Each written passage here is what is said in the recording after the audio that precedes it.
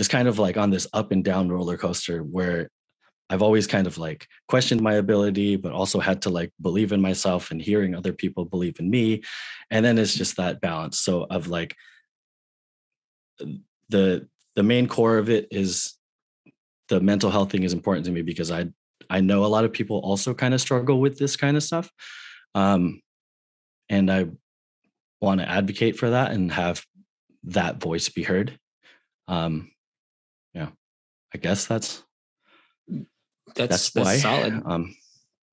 Yeah. So during the season, I had mentioned it during the breakout session. It's like you're truly finding yourself in your work during this time, believing in your abilities, having confidence in yourself, finding your lane, something bigger why you're creating, you know, having a bigger purpose to why you're doing what you're doing. Because it's empty when you're just, most people are just like, I want to do client work because they think that's the means of escape. It's going to be easier when no, it's way, way, way harder doing your thing full time. The Side Hustler's Perspective podcast is fuel for your mind and creative grind. Each week, we break down the art of healthy hustling, getting out of your own way, and growing your creative business. First up today, we have Greg from UK. We got him Greg M. We got another Greg J. This is Greg M. Greg, the floor is yours. Hi, I'm Greg. I am a mixed medium process artist based in London, UK. I go by the artist pseudonym of 20 Pegs. As a process artist, I basically lean into a free-form journey of imagination, creative play, and a lot of serendipity. And basically everything I do is never about the end goal, and it's about what can happen along the way. My goal is to encourage a healthy outlet centered around a sense of play, openness, and a safe place to allow vulnerability. I'm also currently working towards getting my process art featured in galleries. Man, you really summarized that beautifully. So first off, Greg, before we dive into what's on your mind, what's on your plate you want to talk about today, I want to just acknowledge you first right off because Greg is in the UK. He's our only international student this time around, but a round of applause because this dude week in and week out is showing up at midnight and is hella engaged, supportive, and always showing up for his teammates. So just wanted to make sure everybody like knew it's midnight with you, like looking in, it could be like daylight. You're in a new setting, got lights and everything, forcing yourself to stay awake for these. So like, this is not easy. So I wanted to give you bad props, but what's on your mind right now? Cheers. So on Saturday, I made an exceedingly spontaneous and dauntingly bold pledge on my social media where I was really excited about an idea I had about 20 minutes previous to it, where I got on my social media and I said, right, I am committing to having a gallery show in 12 months time. And in the lead up to that, I am going to produce a documentary that will document the year leading up to this gallery show. One feeds the other. And then I finished the video and I was like, I don't know how to do any of these things. So I'm now self-filming a documentary, it seems, which I am actually really excited about, and I'm committed to it.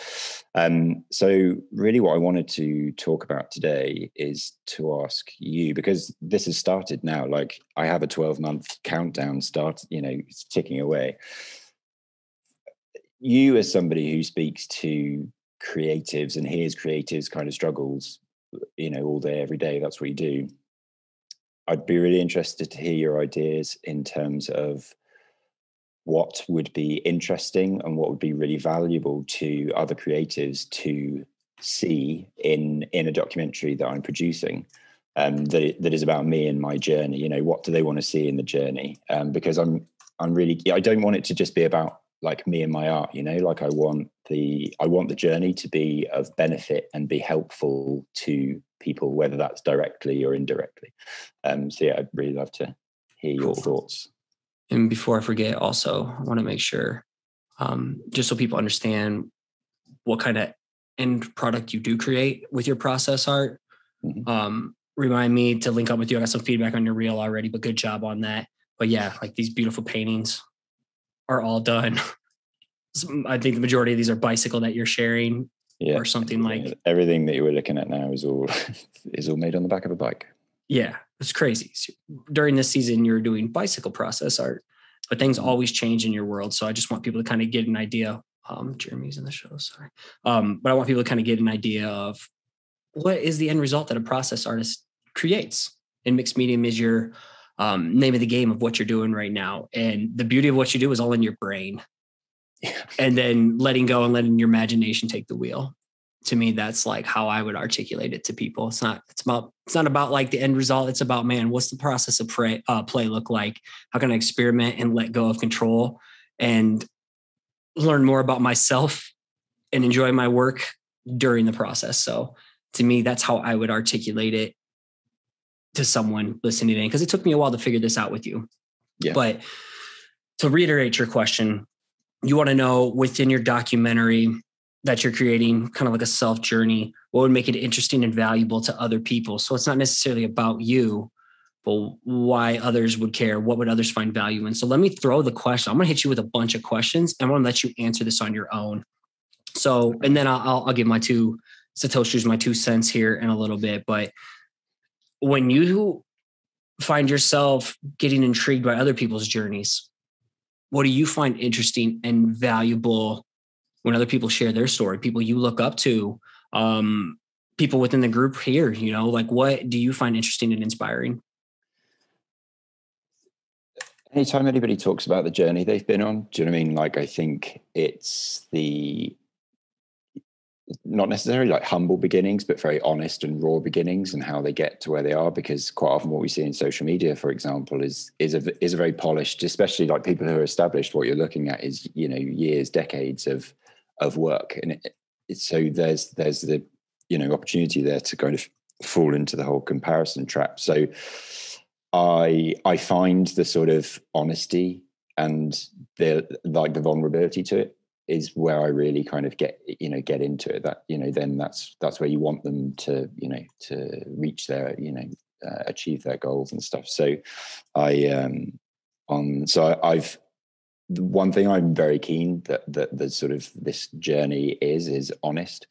So the morning after I made that announcement, I made like a little sort of like, diary entry, essentially video diary entry. And I was like, look, I do not have my shit together. I sort of did a pan of my bedroom, which is where all my, it's an absolute state at the moment. I was just like, look, this is the state of players where it is.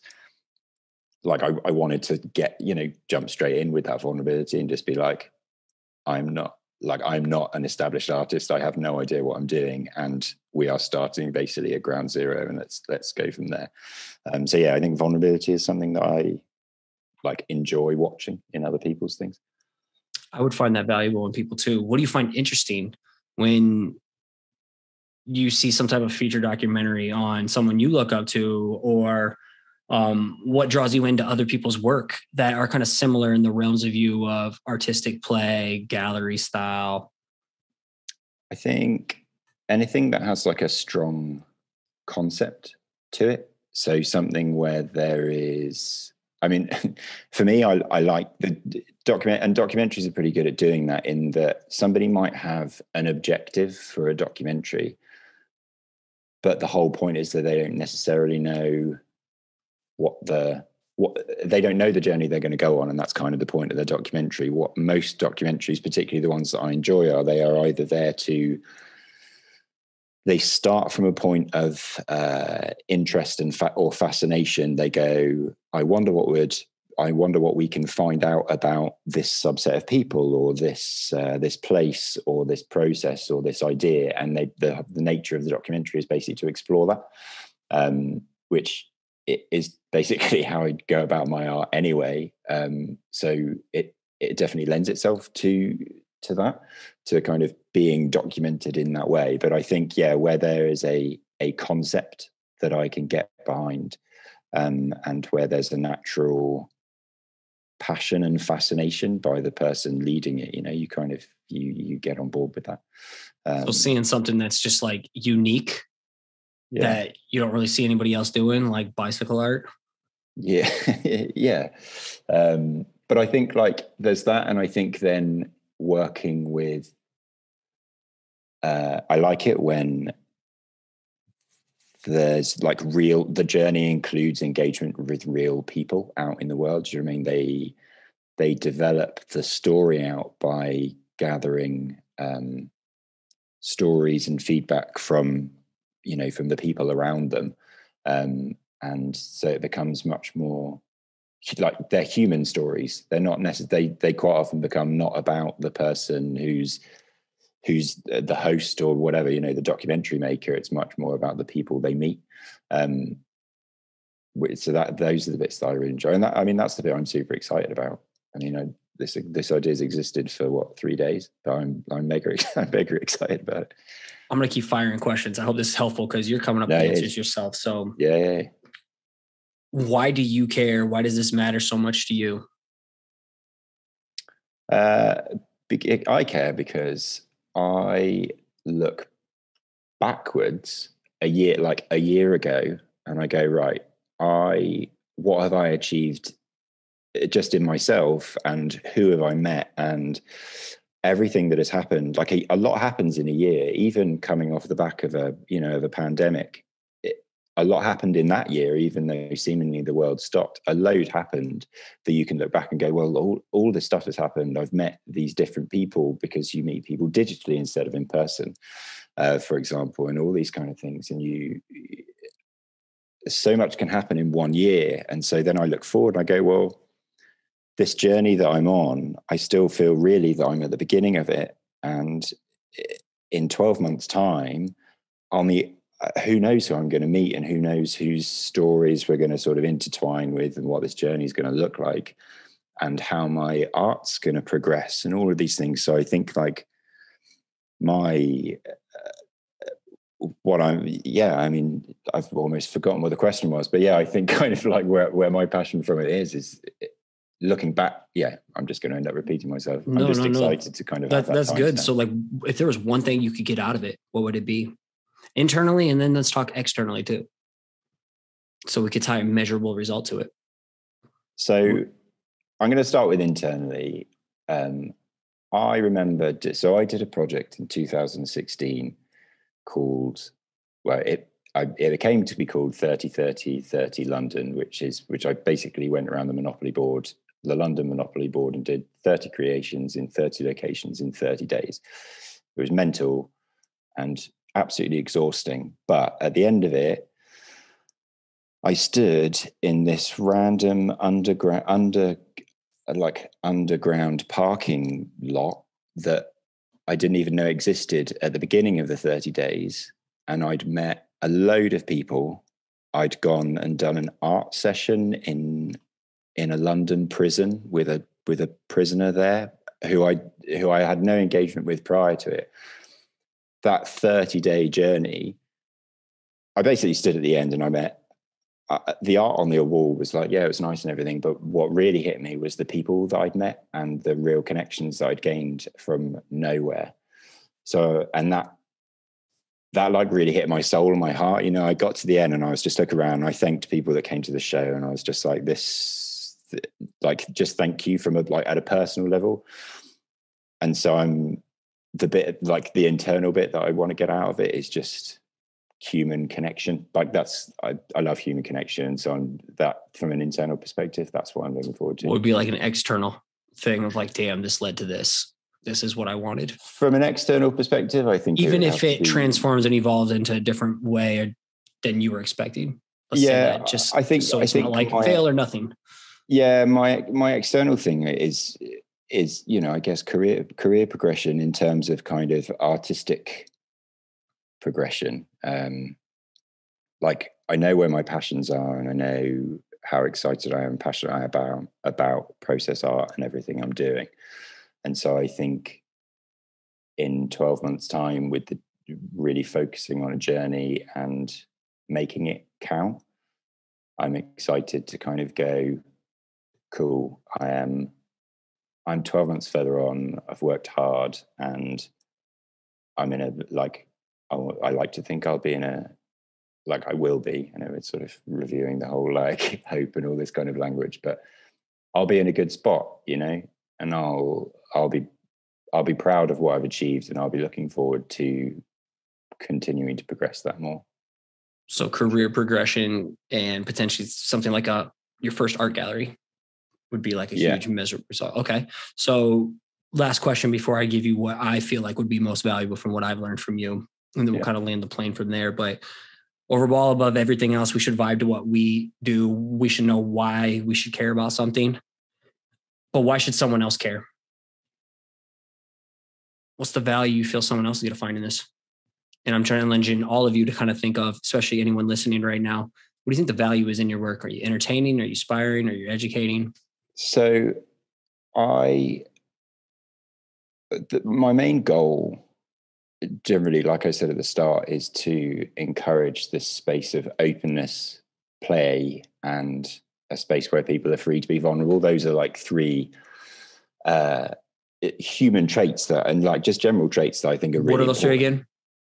So general openness and honesty, play, whether that's creative or just a sense of play in life, and also to allow vulnerability. So in terms of what I want other people to get out of it, is that me exhibiting those through the process of what I'm doing gives them permission to do it themselves in their own lives. So this documentary is a permission slip for other people to tap into purposeful play. I think so. And everything else. Yeah. There's your three pillars of what it's built on. There's your number one takeaway that you want to drive home each episode or each portion of it, all 12. Like, let people know up front, this is what it is. Here's the goal. Okay. So here's the importance of what stands out for me that I feel people would find most value in. And then I'll land the plane with a couple of things I wanted to say to you. But what I've really noticed in you is the importance of play and letting go of the end result and what you're creating. Obviously speak towards that. That was already one of the things that you've talked about. Your willingness and boldness and fearlessness to experiment, chase your curiosity, but follow it up with big ass action. All right. Not just talking about it, but doing that shit. Anybody can talk. Your ambitious pursuits of pitching your siblings project, like going in and pitching it to people. Like, here's how I do it with a cold audience and drops everywhere. And here's how I do it. Like, videotape yourself going in and getting rejected at places, talk about where certain projects don't turn out well, share that ugly on certain things. Like, damn, this bicycle piece sucked. It rained and it screwed up my project. And then show like the triumph of getting back on the bike and knocking it out the next day kind of thing. And then overall, continue to stress and talk about the importance of finding and involving yourself in community, building relationships, nurturing those relationships, because every opportunity is someone holding that door open. So relationships are everything. And that's what I feel like would be super helpful within this documentary. And then some final notes I want to say to you, give you the round of applause. Boy, I want to speak toward the amount of progress you made this year. Like you said, a lot can change in a year, for all of you. Imagine where you're going to be this time next year with the work you're doing now.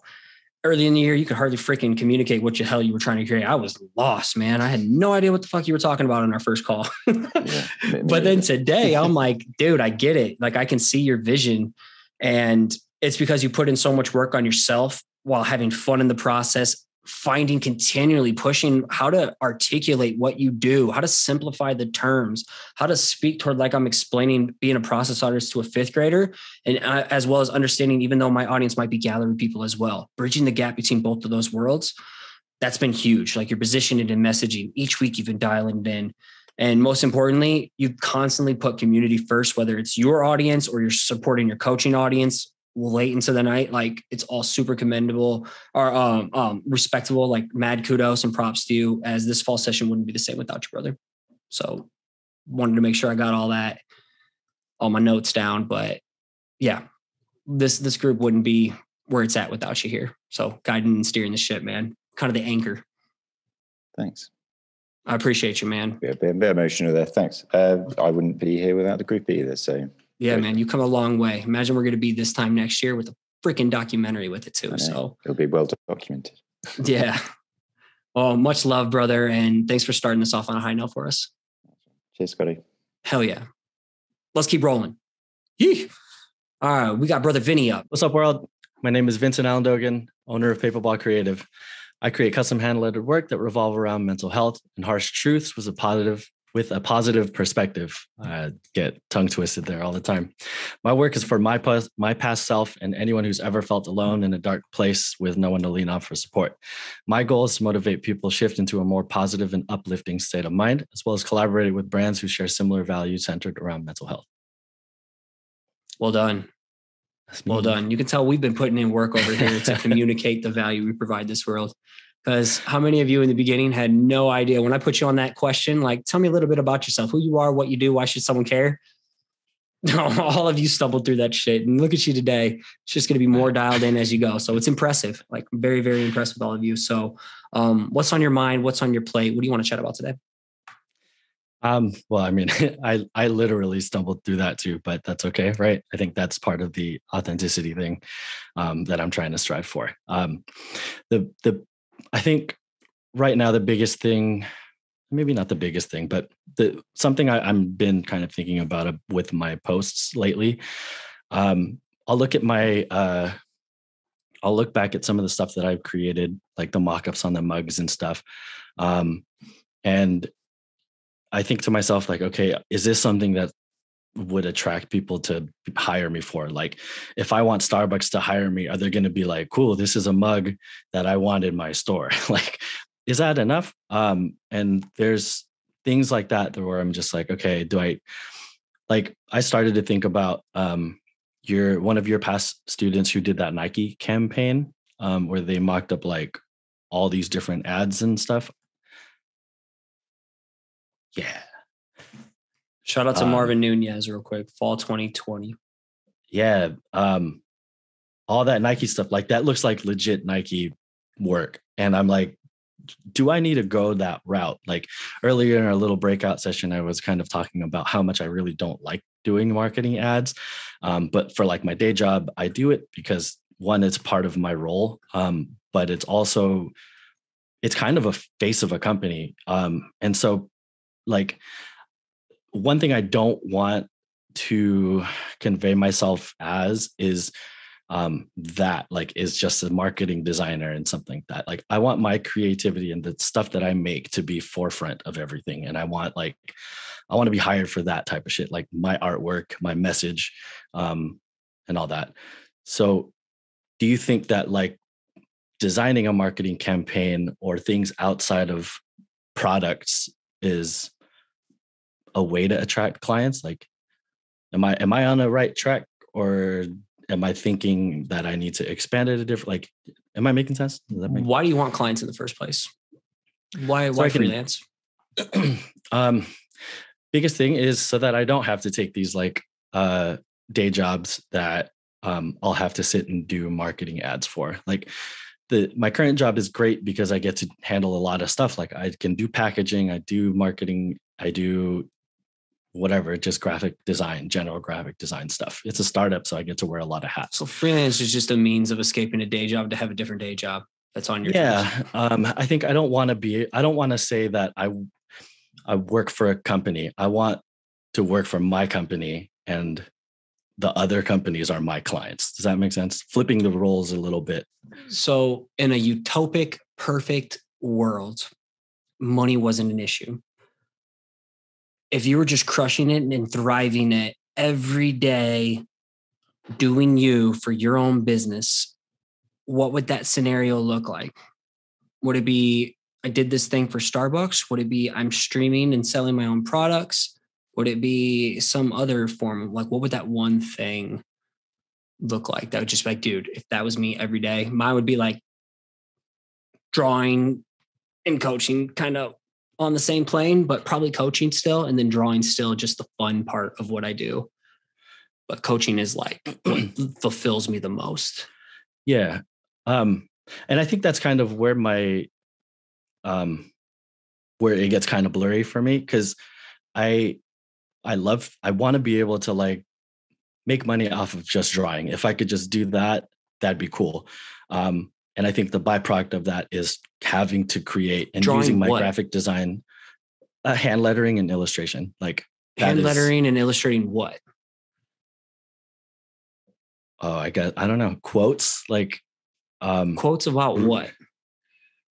We're digging right now, mental health. But honestly, like, why mental health? It's important to me because of how much I feel like I have to like endure, I guess, on a day-to-day basis, and really have been since really. And I always track this back to like when I was in college and like I was in the design program and I got kicked out of the design program with one semester left before getting a BFA and having to like continue to crawl that back. So there was a lot of mental barriers I've had to kind of hurdle over, as well as like a couple of my long-term relationships in the past ending, and like just kind of like on this up and down roller coaster where I've always kind of like questioned my ability, but also had to like believe in myself and hearing other people believe in me. And then it's just that balance. So of like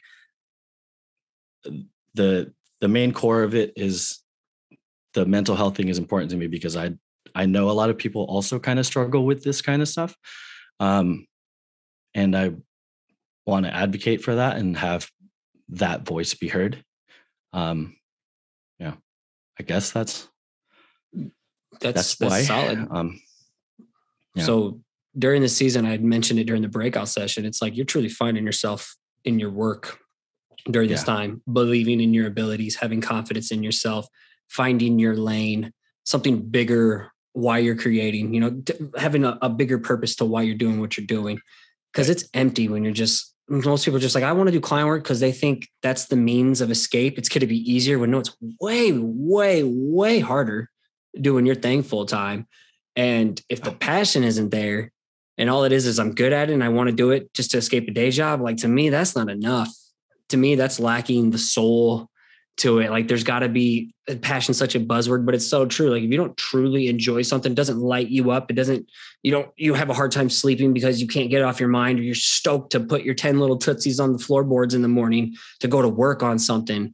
If that's missing and you want to do freelance, just to do freelance, to do your thing full, like it's going to be a tough ride.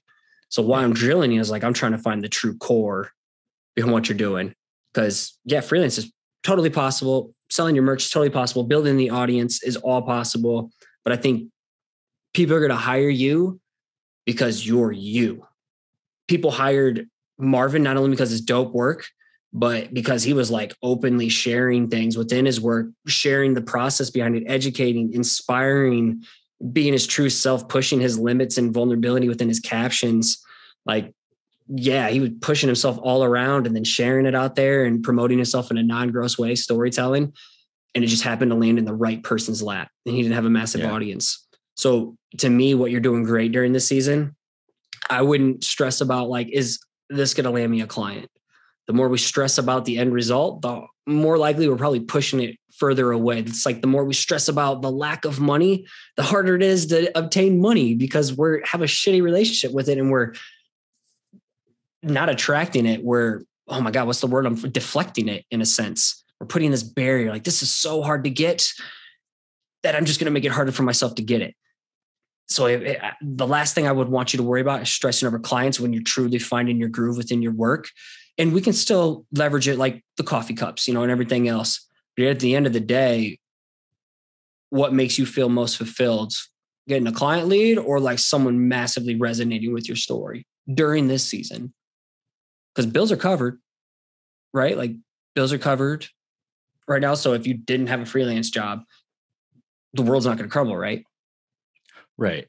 And then it goes back to also kind of that external validation, right? Like, sure.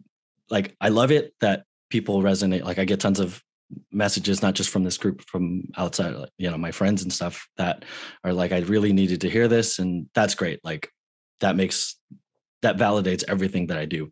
But then there's the other side, the professional side of it, where I'm just like, all right, well, like, then it would be validating if that was also making money. Does that like, and that's the ego. Yeah. Most people feel like I am validated if I get a big client project and make money. Now I get clout. That's the ego needing stroked. Yeah. Maybe that's like, that was my ego in the beginning. No one's going to take me serious if I don't have big clients. Hence why I chase the freelance route. And a lot of people chase the freelance routes for validation from external sources. I'm like, but what makes you feel validated with your own shit? Yeah. And I think a big part of that was like living in California. Like I went to San Jose State, and I was in the heart of Silicon Valley where everyone's working. Like I currently work for a startup in Palo Alto, remotely from here. But I think a big part of that was like everyone that I was working with was like, oh, I work for Google, I work for fucking Apple and stuff. And I've worked for Apple, Google, and eBay. But it's like, I didn't get any fulfillment out of that. And I've realized that like part of the reason I left California is because of that kind of feeling. And sure, like Amazon and shit's here, but then because I kind of separated myself from that group, I was able to like live alone, but I also got to like really focus in on like what my goal was and not worry about like getting someone hired else's by definition Apple. of success. Yeah. And it's now I'm able to kind of like compartmentalize those things and be like, all right, that's fine. Like I'm working for a startup that doesn't necessarily make a ton of money, or like, it's like, we have a great product, but I'm not trying to like get rich off of this product. Like I want to be rich on my own stuff. Whether that's like money or not. Like, I mean, I don't know. Like I like shit. Like I like buying things. Like I'm a shoe head. Like I've always like collected shoes. I'm not big on shoes now, but I like stuff. Like I like to buy things for myself, like gifts and stuff. But I don't do it all the time. I'm always just like, so I think the freedom of having money to be able to spend and not necessarily spend it, because like it's back to like that scarcity mindset. Let's get back to the project of blending things. So what I feel like you're doing really well right now is storytelling, finding yourself in your work. That is huge.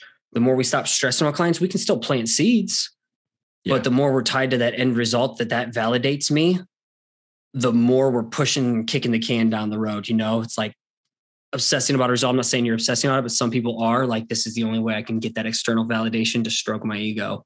When really I want to challenge you and anyone else thinking, I'm like, the route you're going right now with your work and then using a mock-up and stuff, the more value and the more impact you create and the more you dive deep into a season of understanding who you are within your work is going to massively lead to those end results that you were originally looking for as a byproduct. The more work you do on yourself during this season, how do you know who your work is for if you don't know who you are within your work?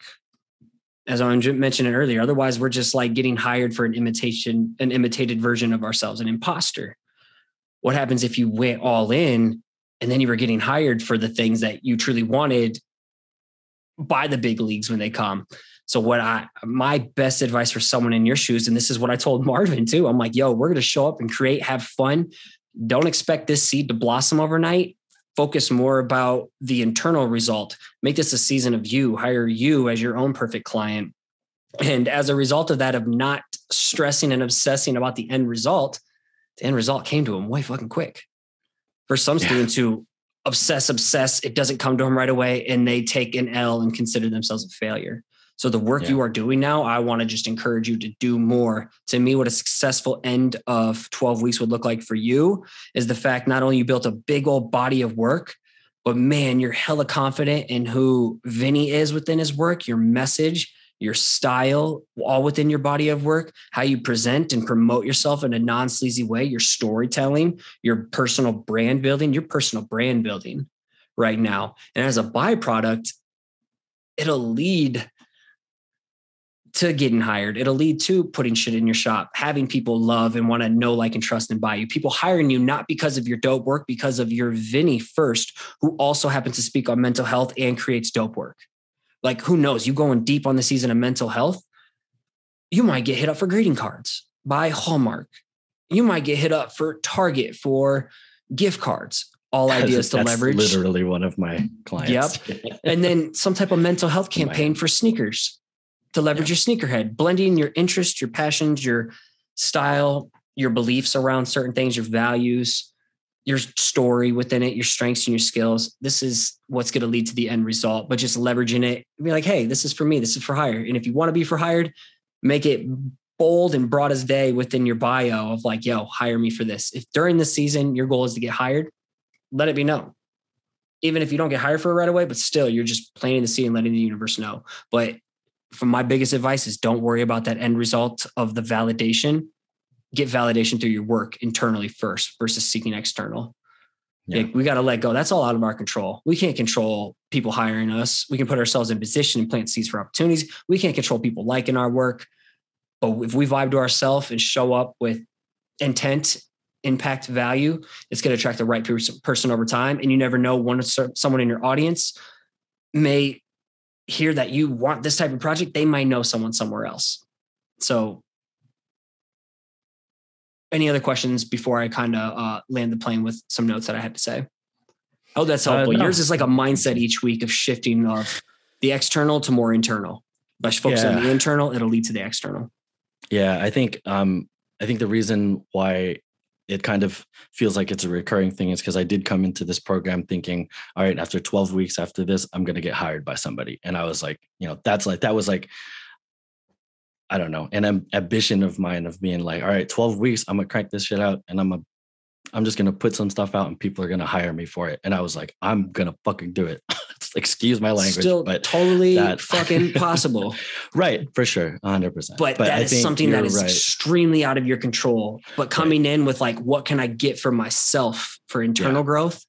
Yeah. That's going to speed up that external goal way quicker. Yeah. Yeah. It's like someone coming in, but like, my goal is to get 10,000 followers. I have 100 right now. By the end of 12 weeks, I'm like, dude, that is out of your control. Yep. But putting yourself in position, it could pop off like 6 months from now, like it did for Marvin. Someone else is a year and a half from now and they got the dream client and they were in the OG program. So measurable results that are smart, measurable, attainable, realistic, and time bound. Right on.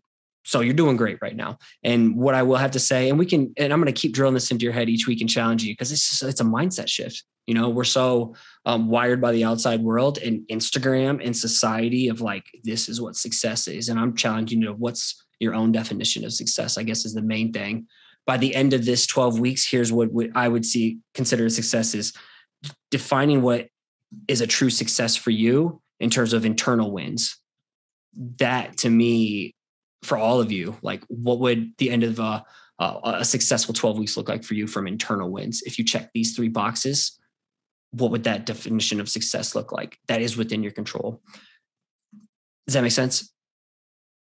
And we can carry this on to off air, but sure. What I want to say and land the plane with is the past 6 weeks for you have been a roller coaster, my friends, in terms of personal life, the day job, etc. It's been chaos for you, right? And despite the chaos, you found a way to continually show up, dig, scratch, and claw deep, slowly find yourself, your voice, and your style within your work while still planting seeds for the client part, which is good, feeding 2 birds with 1 stone.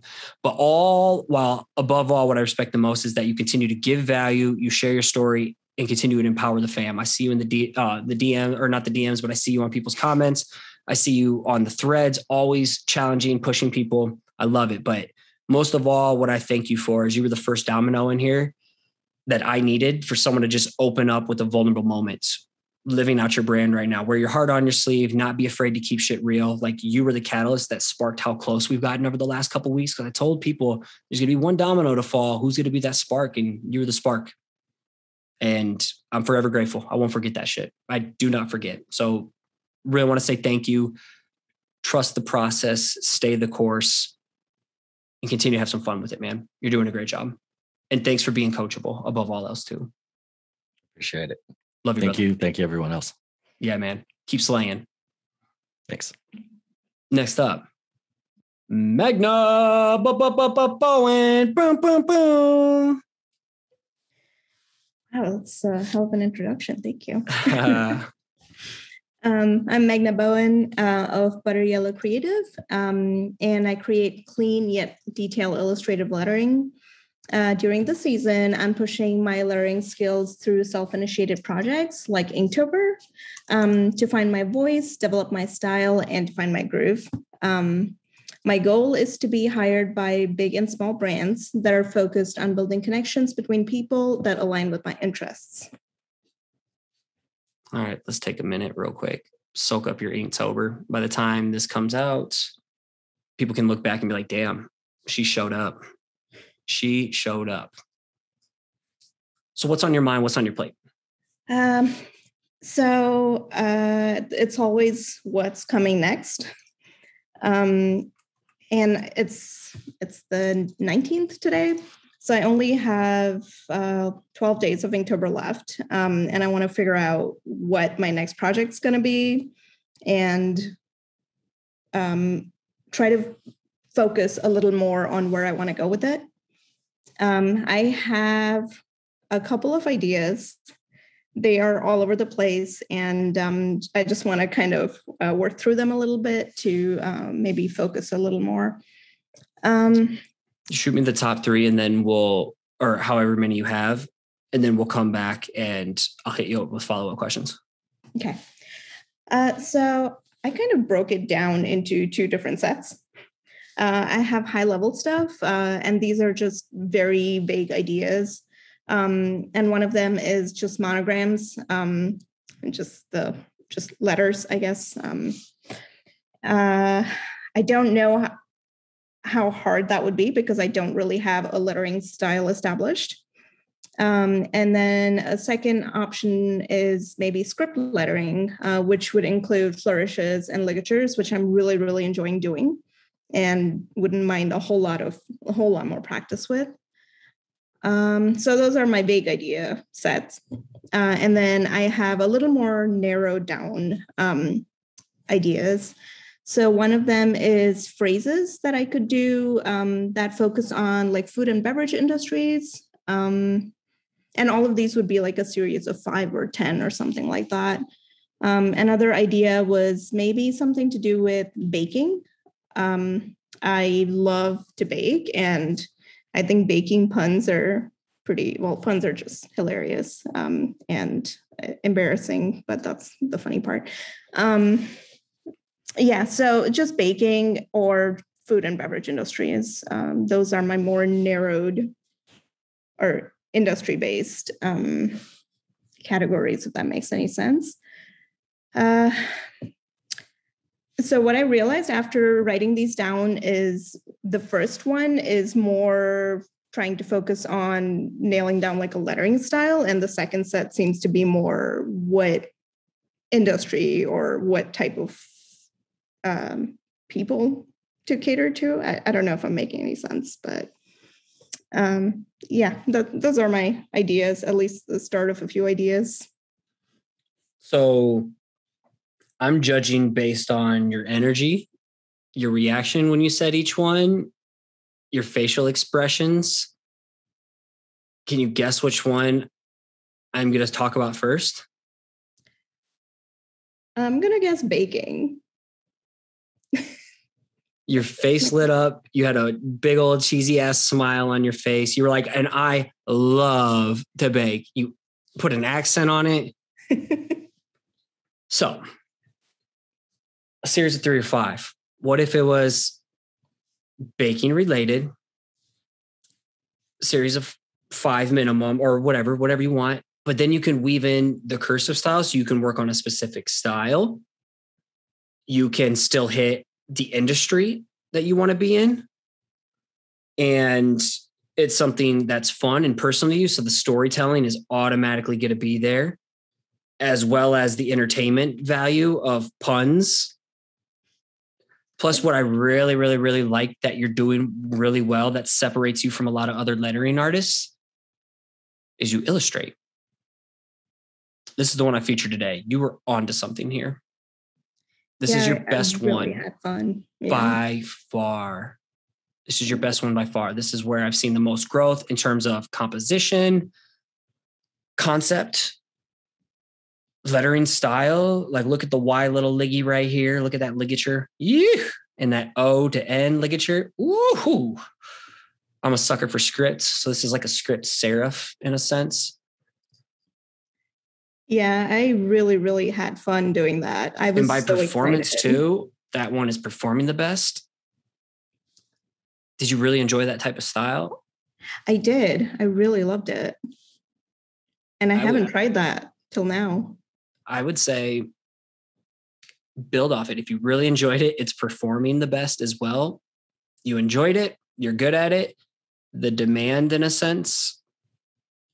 To me, those are like the 3 key points of like, I really enjoyed this. I feel like I'm pretty decent at it and I could become really good. And it seemed to perform the best. Why not do more of what works? But leverage this script swash style with the ligatures in the bake scene. What's like one quote that comes to mind or a pun that comes to mind? Oh, I can't. I keep thinking of wake and bake. That's just a stack of flapjacks, a sunrise. Yeah, I am completely blinking. I did not think that far. What's your favorite thing to bake? Sourdough. Sourdough? Sourdough bread. Yeah. Why? Why bread? I'm just really good at it. Flexing.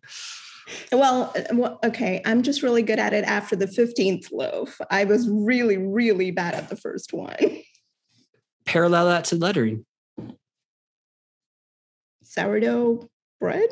No, I'm just saying like within the storytelling, you're kind of talking, you're basically what I'm asking you out loud is you're saying captions to me is what I'm hearing. Sure. You know, I always try to like get you to say your own caption and then be like, hey, look, you said a caption, but just making the parallel, like, dude, it took me 15, I just did 31 days of Inktober. It took me 31 attempts to finally get something really good that I enjoyed. And that's how baking sourdough is to me. You know, it took me 15 practices of shitty loaves in order to get that one loaf. Like, damn, this is a good loaf. I took a lot of pictures. You know, so that would even be fun. Like, gosh, you could even take photos of baking that you do. You could bake something new each week and then like make sure your design works over a photo somehow as well to show that extra wow factor. Because imagine like a magazine, an editorial spread. Oh, that'd be awesome. You know, so actually like get the act of baking in there, leverage your Instagram stories, you know, show little highlights, make reels. Like, here's your final piece. Here's a reel of you actually baking the bread that the pun will go with. Like that could be a killer reel of showing yourself within it too. Like to me, this just sounds like fun ass play that you can be purposeful with and super intentional and strategic with. Yeah. Yeah. I love it. I guess I have my next project. All right. That's so awesome. Thank you. Bringing home that sourdough. That's hilarious. Shoot your best puns in there about bread. And for anyone listening right now too, I want you to reach out to Magna and shoot her your best like baking puns as well. Let's feed the inspiration well. What kind of follow-up things do you have from here? You know, what kind of questions from here? Are you leveraging an editorial calendar? I know the answer. I am. And it's been incredibly helpful. I'm a big planner, and without planning, I'm floating all over the place. And like everybody, I have a shiny object syndrome problem. And I really, really go deep and forget about all the important stuff. So it's been really, really helpful. It's also helping me batch my tasks, which has been really great, especially with Inktober. All of you know, but I decided to do Inktober the night before October. What a psycho. Yeah, right.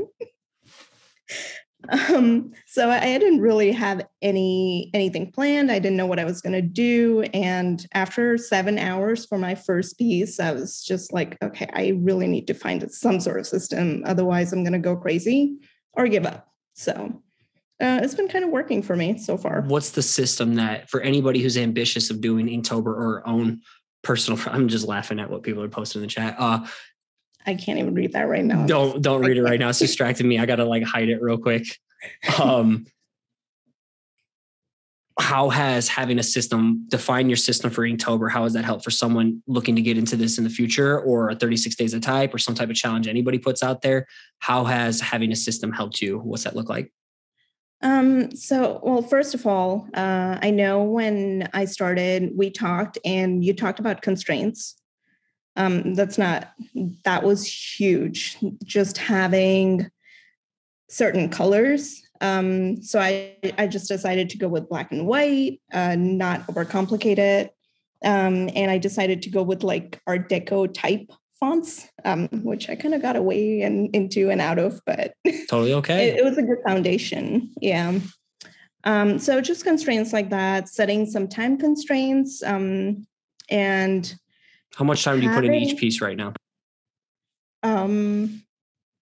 So for context, I'm going to say in the beginning, it was taking me 2 hours to write one caption, just a caption. Now it's taking me about 15, 20 minutes, which is a huge Told you difference. It's going to speed up. You're going to get really good at bullshitting captions on the fly. I think I am. You are. For sure.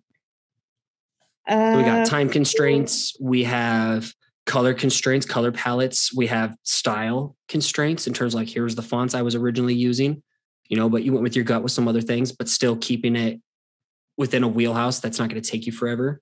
Because the whole goal of these constraints, why I'm talking and bringing this up, is the fact so many people get overwhelmed looking at a blank canvas that they don't know where to start. There's so many different options that they waste too much time trying to be perfect instead of being like, hey, here's my 85%, done is better than perfect. Like there's no way you can go into Inktober without having some constraints. Yeah, I've been there and I didn't, and it crushed me. I still got it done, but man, it was hard as hell. Yeah. At least for lettering, another one was fonts. Those are really, really, really helpful for inspiration. But other than constraints, batching my tasks was huge in the sense that I still have the hardest time writing my captions. So I started writing maybe 2 captions a day. It depends on the day, but just getting them out of the way, my captions and my hashtags. That way I just have to do the fun part, which is the lettering. So it's kind of like a little reward for myself. I start with the caption and I'm like, okay, now I get to go play. So that's been really great. What I talk about as you build a successful a side hustle and you want to thrive in your business, a big key to doing this long term is figuring out what requires the most willpower for you and what requires the least amount of willpower that you can do anytime. So the fact that you're attacking captions and batching those first, dude, you guys are killing it in the chat right now with these puns. But attacking the hardest willpower task first and then treating yourself with the low willpower fun task, the fact you're training yourself how to do that now is going to pay off massively. Like writing is the hardest part of my business. So writing comes first always, because that's what makes my business move forward. And that's what I think separates you from other people is the illustrative element that you add and your writing. So sorry, I wanted to interject, killer takeaway there. Keep going. Actually, I mean, did I answer your question about above and beyond? Okay. And now I'm seeing all these different ways you can parallel baking to what you're doing. How you batch certain, you're not going to just make one cookie at a time. You're going to batch and make 24, Always. So, but also with your business, yada, yada, yada. I'm seeing ways you can educate and entertain people, helping other people out. I think that's a great thing. Ooh, illustrating recipes would be cool at some point. That would be really fun. Why not? Yes. Check that one down. Who knows? That could turn into that next, because Lucy's coming up next. But now I think of donuts. I think of Lucy. When I thought of Dungeons and Dragons, I thought of Nancy from a past program. When I think of peaches, I think of Rob Almeida. So it's a powerful thing, nerding out. And hopefully once in a while, if you see pizza, you'll think of me, little random things like that. So anything else you want to add to it? This has been great. Thank you for these little nuggets.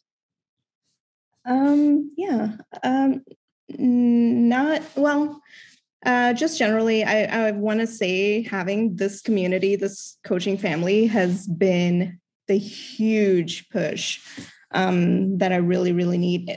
Every day. It's crazy. It's so, so helpful. Not only the fact that everyone makes the effort to engage with my posts, even just liking it matters so much, but just looking at the incredible stuff everyone puts out is it's so inspiring. And it keeps me on my toes because I can't just take it easy and just do whatever. So it's just extremely valuable. You were supposed to be here in the first place. And it's crazy how you're here because you were so scared. You were so timid. You were holding on to limiting beliefs that you weren't cut out for this and didn't belong here. I pay attention to who keeps clicking on links, who keeps opening emails, who clicks on the links. I don't know if anybody in here even knows this part yet, but I totally pay attention. I'm like, damn, this person clicked this so many times. I wonder now how many times have they clicked this link to open up an application form? How many times do they fill it out and never give themselves a shot? Why didn't they give themselves a shot? I want to connect with them because the people I know who keep doing it, I'm like, something there is blocking them. Let's have a talk. I don't want it to be a gross pitch. I just want to get to know you to see where you're at. And maybe through our conversation, you can start taking moves. So I hit you up. You were definitely caught off guard, right? I really thought it was an automated email. I'm like, no, fine. I'll just reply just in case.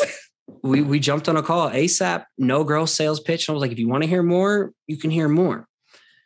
But you didn't think you belonged here and you were really bought into limiting beliefs. Yet halfway into this today, you've shown up and created more work in 6 weeks than you've easily done in the last 2 years.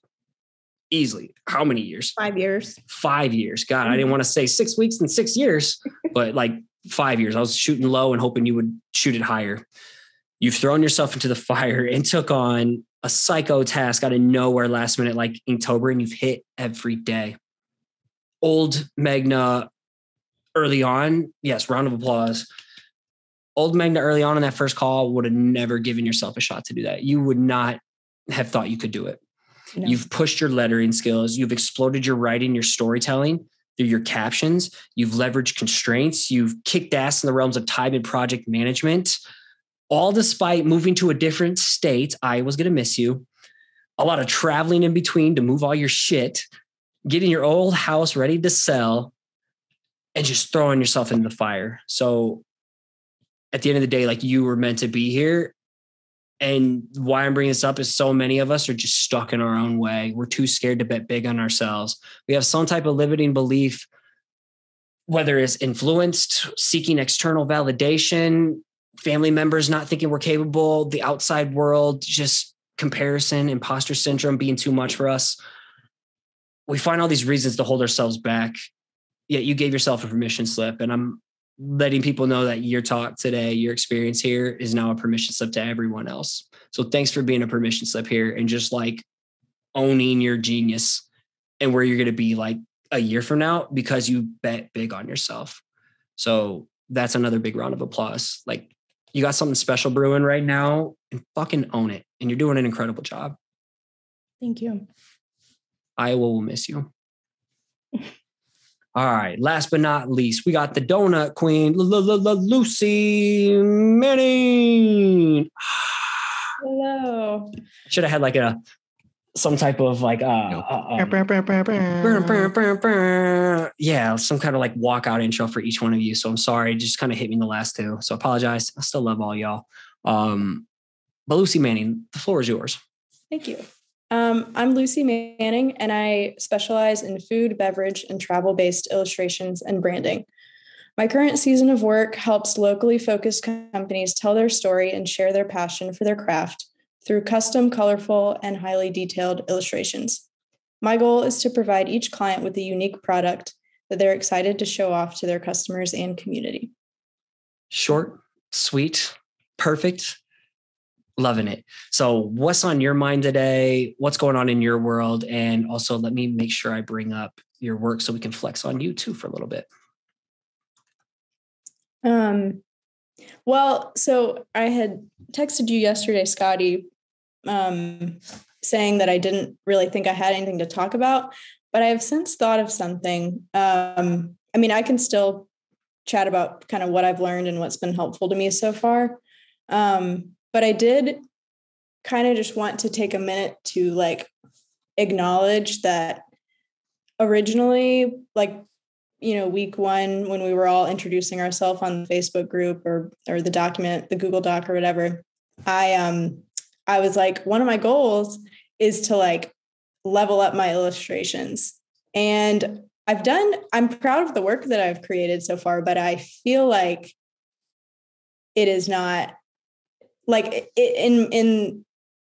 I'm proud of what it is, what it looks like, but I feel like I haven't necessarily pushed myself that much. So yeah, I'm trying to figure out if that is like worth it. How do I mix that in with also like sticking to a schedule and pushing out content? I don't know if that question, if there's a question there. We need to define, what does leveling up your illustration skills mean? How do you tie a measurable result to that? That's a great question. I don't know. I think I just want it to look, I think in my head, I have a vision that my illustrations would be like more detailed or have more perspective or more like depth to them than they do now. They're a little bit flat. So that's sort of what Why do you feel they need more detail? I guess because I see other people's work on Instagram and feel like, oh, I love what that looks like. I want to do that too. So we're giving into outside comparison potentially. So probably. What's not detailed about this? Like, dude, you just drew like 3,000 sprinkles on this. Yeah. To me, this, from where you were beforehand with some of the old Pettit stuff, I see improvement. I see like, what? Not only are you not only are you improving in your illustration skills, but what? I saw that today and I hurried up and like, I swapped out the original artwork I had in the stories post that I put out you on today. Mm-hmm. And I saw you posted this yesterday, late last night. I swapped this out late last night. I was like, whoa. Not only are you leveling up your illustration skills, but your presentation skills. So to me, another way of leveling up your illustration skills is, how do you present your work? How do you combine it and showcase it in different settings?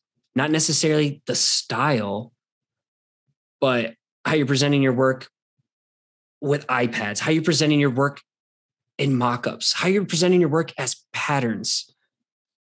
To me, this is all leveling up. You know what I mean? Yeah. And I mentioned before, like certain things like depth. I would love to see some type of scenery, some clouds.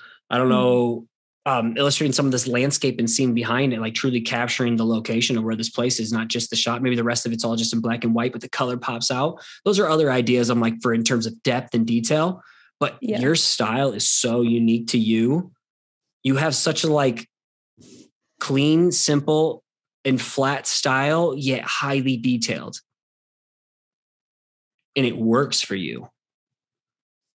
So let's not get wrapped up in what other people's details are. When you clearly have something working, you make simple, easy, yet keep it super complex. You know, like this is hella detailed, but it looks so flat and clean. There's someone out there that would love that style. But if you want to experiment, take on your next project of like, let me use some halftone brushes, you know, determine what you like in someone's style. Why do you like it? Is it coming from a place of it's dope and it's performing really well and they did it for a big client? Is it coming from that type of place? The ego, the imposter syndrome, the comparison part of you, the inner critic? Or is it stemming from like, you know, I really like halftones. And I just noticed like the last 10 things I've pinned or saved, I'll have halftones in them. What if I went in a season of experimenting with halftones? Oh, hey, what's up, girl? My cat's joined the conversation here, but you get what I mean? Like, let's really look through when you're saving and you're really loving something that you notice in someone else, really pin. I think maybe even Yams over here said this recently of like, when you're like looking at other people's work, study why, like reflect on it. And yeah, that's been huge for me. That's where I found out like, man, I love badge concepts. I love more bold, aggressive colors. And I love more bold, aggressive, gritty illustrations and skulls. And I really love uplifting motivational stuff, as well as elevating your work comes with concepts. Like a freaking wheelchair with donuts. Like to me, that's another way of leveling up your work. You're pushing your concepts. You're pushing your presentation. To me, that's where I see you leveling up. Would you agree? Yeah, no, that's, I mean, stuff like that's always helpful to hear from.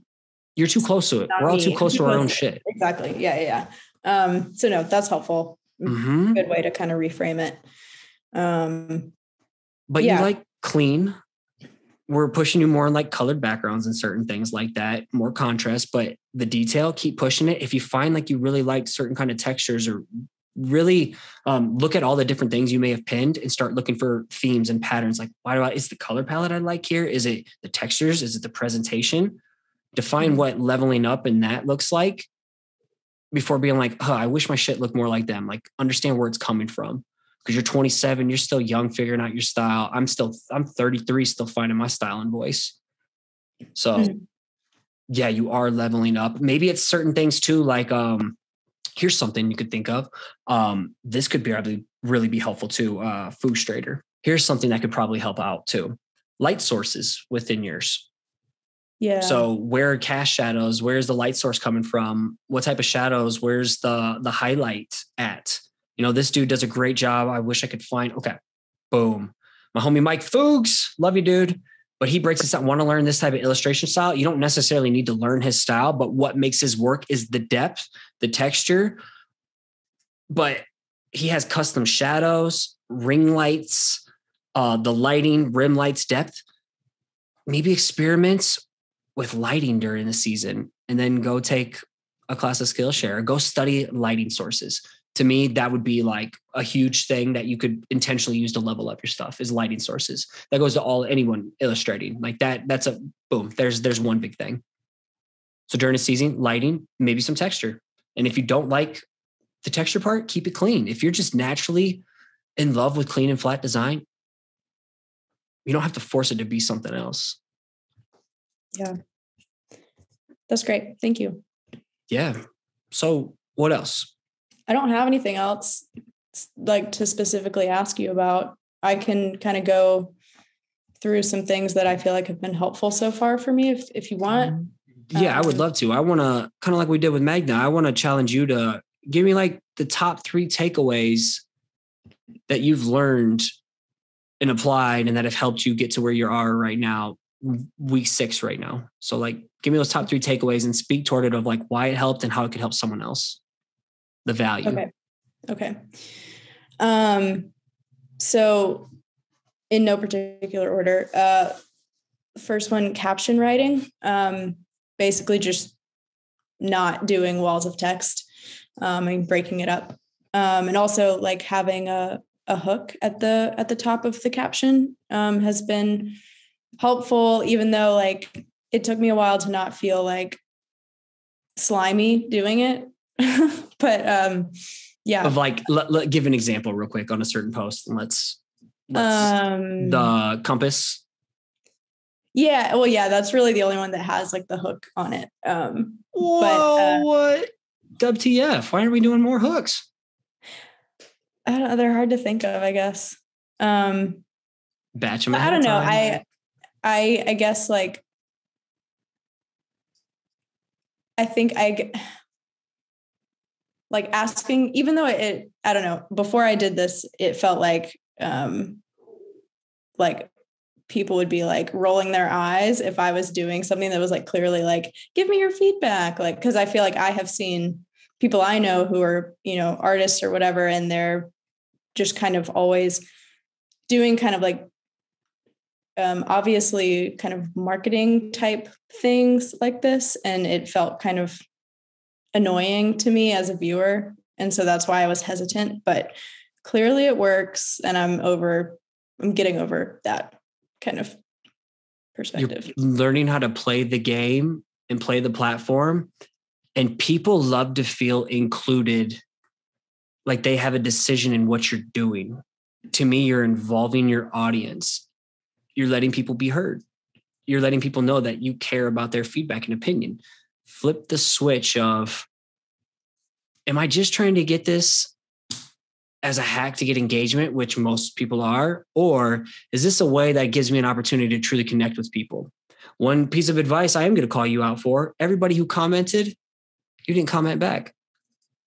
Even Gary V comments back in like the first hour of everything. You got a way smaller audience than Gary Vee. Go show those people some love. Make them feel heard. Respond back to those comments. Be like, thank you. A was my secret favorite too. Just something like that. None of you take the easy route, shortcuts of sending an emoji back. No, we're bigger and better than that. Like people feel appreciated, or people appreciate being appreciated, and being heard, being understood. So leaving people hanging, I have suffered massively. I'm going to take accountability. I've been on it, been great all these years. And just lately with this whole burnout season, I fell off getting back to people and I feel horrible about it, but my mental health is more of a priority. But I have a lot of shit going on, and social media isn't my thing during this season. It's coaching and making sure I'm getting back to all of you. But during your season, man, like, get back to me. If you're going to ask for engagement, you better engage your ass back with them. And I'm speaking to everyone, not just directly to you. Totally. But that's how we continue to build the audience. Like, you never know. You continue to get the same person engaging. They might have a hookup for a donut client. You never know. You are nurturing your audience, providing them value, making them feel welcomed. You never know. Like, some of my best friends are because I continually engaged and got back to people. Some of my biggest leads, some of my biggest clients, some most customers coming through me, or word of mouth, is because I was like talking to someone, carried over the DMs. You never know. Instead of planting seeds for you, let's call them planting sprinkles. So you're planting sprinkles every day with what you're doing. Great. Give me two more. The editorial calendar has been huge. Just know, and kind of that goes along with the prioritizing things, like knowing what is happening the next day or the next week. It's been great. I don't feel like I'm being very eloquent about it, but just setting up a system and setting up almost like a longer roadmap has been extremely helpful. Eliminate guesswork, show up with a plan of attack, kind of things like that. How has it helped your mindset and your efficiency? Well, with efficiency, it's helped me break down like a bigger project where I was like, I have 6 or 7 donut places. Instead of just picking one every week, I actually have them like set up in a list, in an order, I suppose. With like a date, a time, what days you're going to post. Yeah. So yeah, even like down to the details, like when I'm posting it has just been helpful, to stay organized. Yeah.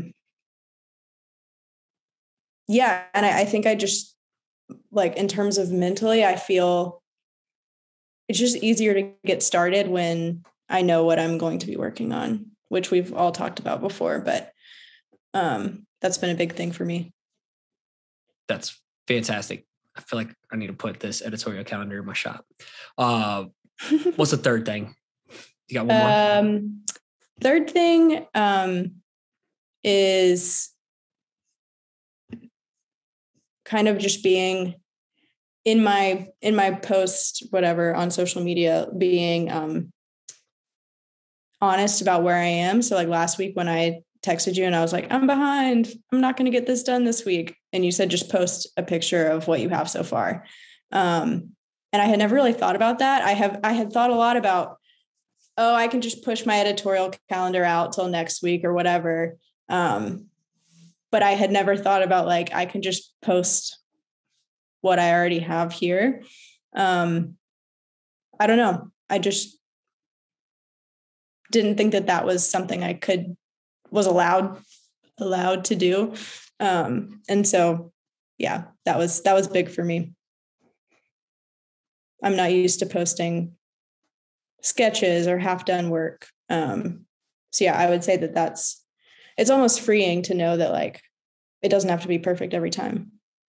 So I think that everybody will nod their head to that. And like I say, with my own personal nutrition training coach, it's like, man, if I just show up 85% of the time, I kick ass 300 out of 365 days of the year, I'm going to get incredible results.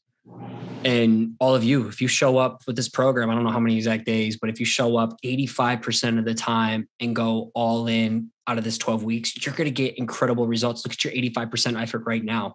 Some of you have even like forced you to take a break or chill out, like, take the night off, get your mind right. Go be with family, go with friends, like take the weekend off. Let's get back after it on Monday. You know, I even gave you the option, like, hey, if you can't post 3 times this week, like 1 or twice is still a huge win. And look what you did. You rose up and you're going to knock out 3 out of it, right? You did? Yep. Yeah. Like you rose up to the occasion, and it still would have been a win with a hectic week. Like you still would have win just by showing up, even just once, you know, versus going radio silent. So those are all massive wins. And I think the most important thing is you show up with a plan of intent, and it shows. It shows. And I hope you feel it. Yeah. Do you have anything else you want to say before I land the plane? No, I think that's it. All right. So 1, you are the donut queen to me until you start doing something else. But during the season, you're the donut queen, which is powerful. You know, you're literally the first person that popped in my head. I have a shirt for my son. That was like a funny donut pun. And I like took a picture and I texted you. I was like, dude, top of mind today. It's a powerful thing. But things I've really, really noticed about you that I want to commend you for is you've gone fearlessly super deep, niching down for a season in your own lane and owning this donut world. Like owning brain space in my head is a powerful thing. You know, it's great when it's like, oh, when I think of Lucy, I think of donuts. That's cool. But when I think of donuts and I think of you first, that's way more powerful. So that's the power of niching down for a season.